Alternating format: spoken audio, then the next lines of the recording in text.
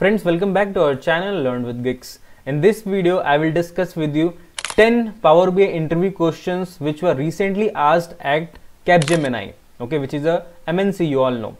So these questions were provided to me by one of the subscribers of this channel. So thought of creating a video on this so that you all also get to know about the questions asked. So let's start the video, and before that, if you're new to the channel, then do subscribe it and hit the bell icon to stay updated with all the coming useful videos, because the content like this you will not find anywhere else on YouTube. At the same time, you can also follow me on Instagram, that is Learn with Gigs, where you will find job related regular updates as well as short videos on data analytics domain. And also friends, do hit the like button of this video because it is completely free for you, and your one like will give me the motivation to create more videos like this. And one more thing I would like to recommend over here, since many of you ask me where to learn Power BI, Excel, SQL and Python, which is relevant as per the data analyst roles, and from where basically you can practice the real-time projects. So for that, I would recommend you to go for Codebasics Data Analyst Bootcamp 2.0. Let me tell you what I am talking about on the screen. So this is the bootcamp that I was talking about. Whenever we go for a paid course or a paid bootcamp, we have two criteria. First is the quality of the content, and the second one is affordability. In both these areas, this bootcamp is brilliant. You will get this Data Analytics Bootcamp 2.0 for rupees 6,300 only, and at the same time the quality is very good. If I talk about the skills that you will be learning in this bootcamp journey, is first you will start with Excel, then Power BI, then SQL, then Python, and parallelly you will be taught about online credibility, how online presence is important nowadays in the market. They will guide you in resume preparation. They will provide strategies to apply for the jobs in different companies. They will help in interview preparation, and they will also provide a virtual internship which you can include in your resume too. At the end, after 4 months of hard work, you will be job ready in the market. So this is a brilliant boot camp to go for a very affordable price. I will provide the link of this boot camp in the description box of this video. Please do check it out. So you can clearly see here these questions were asked in Capgemini on 1st of Feb. So recently it was asked 1 week back. So the first question is, can we use username and user principal name in static RLS, that is row level security? So to answer this question, you should already know about static row level security and dynamic row level security. You need to understand that username and user principal name, both of these DAX functions are responsible for returning the credential of the logged in user. So if it is related to credential, that means it is something related to dynamic row level security, right? So that means it is not used in the static row level security, but you have to answer like the way I have informed you here the answer. I hope it is clear to you. Now the next question is, does Power BI maintain or store historical data? So by default, Power BI doesn't store any historical data, but we can definitely do predictive analysis using Power BI. But for that, we need to have the historical data. Answer will be no, it does not maintain or store historical data. Now moving on to the third question. Is it possible to create drill down, drilled up on 3 fact tables?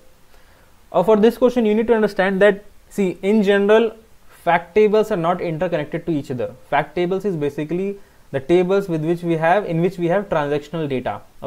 So usually in all the real-time projects, we have individual fact tables which are not interlinked to each other. So if it is not interlinked to each other, it is not possible to create a drill down or drill up on those fact tables. So in this way you can answer this particular question. Now the next question is, that is fourth one, if there are constraints applied on the table, does primary key and foreign key will have effect in Power BI? So basically, if any kind of constraint is applied on any table, so does it have any effect? So how to answer this question? So basically, when we load tables in Power BI, so we create a model on top of it, right?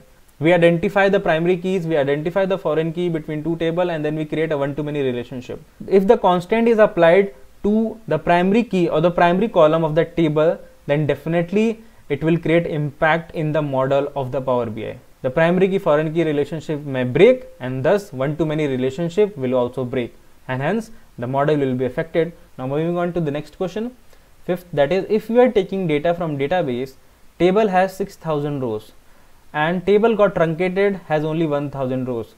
Does Power BI will have all the 6,000 rows from the table? So when we connect Power BI to any table of a database, at the time of loading, whatever the actual number of records are present in the table of the database, those will be picked up. So at the time of picking up, if it has 1000 rows, it will load 1000. If it has 6000, it will load 6000 rows. So it depends on the current status of the number of rows in the table in database. Whatever is there, it will be loaded in Power BI. Now let's move on to the next question, that is, how will you identify the type of license looking at the workspace? So to answer this question, you should have knowledge of Power BI service, because if you have worked on Power BI service, by looking at the workspace name, you can actually tell the kind of license that it contains. For example, let me show you through a pic. I've already opened it. So you can see this is a app workspace, and you can see these are all the workspaces present over here. But if you see, if I talk about this MSX Insights PRD, you can see there is one icon over here, that is diamond icon. So this diamond icon shows or tells that this workspace has premium license. If I talk about this particular workspace, that is next based workload, so you can see this has some other symbol. It has a diamond as well as the person. So this is basically, this workspace contains premium per user license. So by looking at the icons, you can clearly tell the kind of license it has, whether it is premium license, whether it is premium per user license, or it's a normal workspace. So this is how you can answer the question in front of the interviewer. Now let's move on to the next question. The next question is, what is the size of workspace? So how can you say about the workspace size? It again depends on the kind of license that the workspace has. So if if the workspace is backed by premium license, then I can show you through a pic. So you can see it supports model size up to 400 GB. So if the workspace has a premium license, model size up to 400 GB we can store. If it has premium per user license, then it will have size up to 100 GB. So if you are working in Power BI service, you should have these kind of general information to answer this type of questions in the interview. I hope it is clear to you now. Now let's move on to the next question. What is unit testing in Power BI? Unit testing in Power BI is basically, unit testing, the word itself is you have to test the report at the unit level, the lowest level with which you can test the report, whatever you have developed. So basically at the row by row level, you have to test whether your report contains the right data or not, and it matches with the data that is coming from the source. For example, if the data is coming from SQL Server database, so every table which is being pulled in Power BI, you have to check the row by row data that is loaded in Power BI with the individual row that is present in database, which you can query using select statement, right? So row by row comparison will give the unit testing results in Power BI. Now the next question is, how do you do the report validation? How do you do that? Report validation is basically whatever functionalities you have implemented in Power BI, are they working properly or not? So you can validate that, is it working or not? Whatever KPIs you have built, whatever calculations, whatever measures you have created or calculated, are they coming right? That you have to validate using some sample size of data. For example, if you have a running total measure, so for 2 or 3 records you can check individually, right? Manually you can check whether the data, whether the results are coming right or not. So where there you are validating whatever measures, KPIs you have built is coming right or not. So we can do that, and hence the report validation succeeds if all goes fine. And now next question is, how will you cross verify the data which is coming from data source to report? I think this question the interviewer wants to ask, like, whatever data is coming. So we create model in Power BI, right? Through one-to-many relationships, and finally we display the data in a table, right? From multiple tables. So whatever data is being displayed, can we verify this we have in database or not? So we have to go to the database, write some select statement using some joins, okay, and fetch the query result.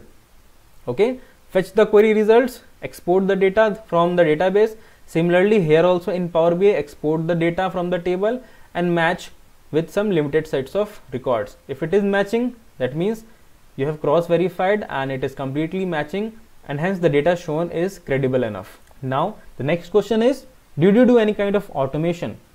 So automation, to answer this question, you should think about what kind of automation things are, or what kind of automation functionalities are available in Power BI. Basically in Power BI service you have subscriptions, you have alerts.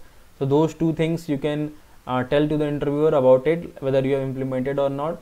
You can also talk about, so you can see this is the visual, that is Power Automate for Power BI. So with the help of this visual also, some kind of automations we like people usually do. Okay, so you can also give example of Power Automate in the automation part of this question. Okay, if you have actually implemented it. So in this way you can answer this automation part of the question. Then the next question is, which is the last question, what is dual mode? You would have heard about import mode, you would have heard about direct query mode, you would have heard about live connection, but what is dual mode? So dual mode is basically when a single table acts in the import mode for one table, and at the same time the same table acts as a direct query for another table, then in that particular table is acting as in dual mode. Okay, because at the same time it is handling both the modes, import mode as well as direct query connectivity. And this is a kind of complex models, or you would say these comes into picture when we are going for a composite model. Okay, so there these terms will be effective, and there only you will practically implement these kind of modes. So I hope you can answer this thing in front of the interviewer properly, and it is clear to you now. So all the questions that we have discussed, they are quite practical questions, and it can be easily asked in any of your Power BI coming interviews. So do share the video to all your friends and colleagues, whoever are in need of this, and thanks for watching the complete video.